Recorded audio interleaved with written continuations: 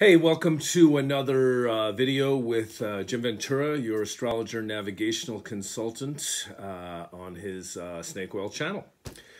Last year around this time, I was kind of going through this thing where when I was coming back from my friend's house, I would drive home and have to slow it down a lot because I kept seeing rabbits running across the road. I don't live in an incredibly rural area by any means, but I knew there was something up when I kept seeing the rabbits. So of course, again, I kind of slowed down. Luckily for me, I know a bit about what that means when you start seeing rabbits. So we're here today to talk about the totem of hare or rabbits and what happens if you start seeing rabbits. Or if you just choose to take on the energy of rabbit. That's what it means when we talk about taking on a totem.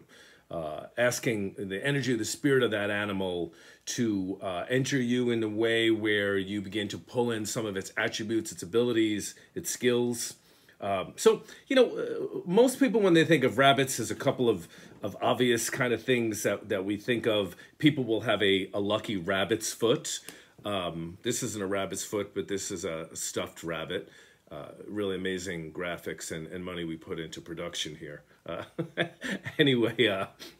we have that thing about seeing the lucky rabbit's foot. Also, if you're old enough to remember hearing the expression, the rabbit died, it had to do with pregnancy tests and women's fertility and often was a sign in that sense that, there was fertility on the horizon. We think about a magician pulling a rabbit out of a hat, and all of these symbolism that we're talking about here have meaning as well that will kind of correspond to the energy of seeing rabbits and taking on rabbit as totem.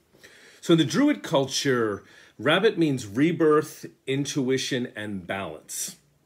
So it's associated with the moon, but also the east. There's a lot of different associations. It's connected with the two equinoxes as well. And it represents a couple of different things. The ending of one creative cycle and the beginning of another. Also, we have the reference to rabbit having a lot to do with being a shapeshifter. If you ever look at rabbits in a field, it's pretty trippy because you can see them and then you turn away for 2 seconds and they're gone. Rabbits, in Druid culture, they believe that rabbits could kind of disappear and jump in and out of this world and back into the other world. So some interesting correlations here. But for us personally, the idea of being a shapeshifter means creative adaptation, that rebirth. There's times when we change who we are, when we adapt, when we grow.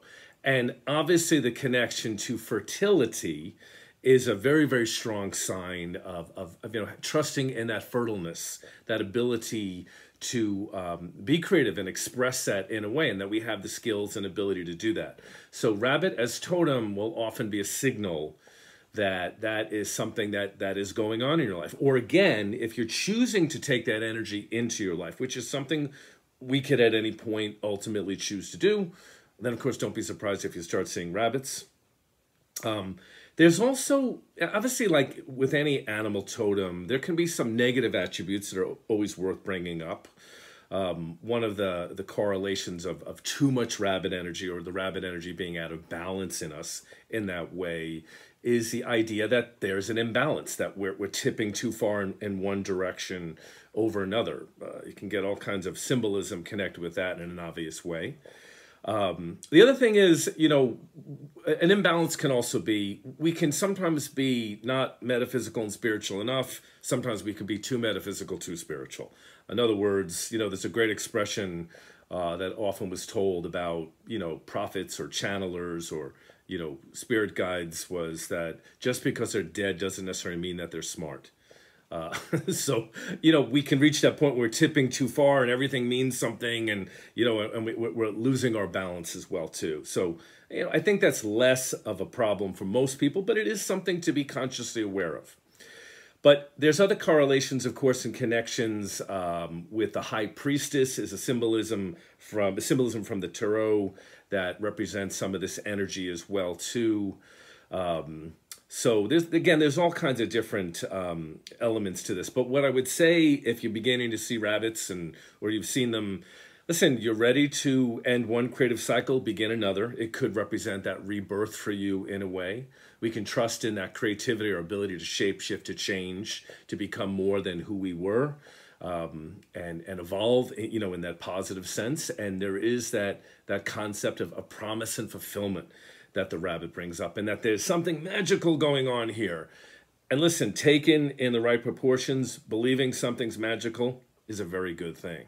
So speaking of magical, after doing this very difficult, rough video, I'm going to reward myself with an edible rabbit. Okay, cheers, everybody. Till next time.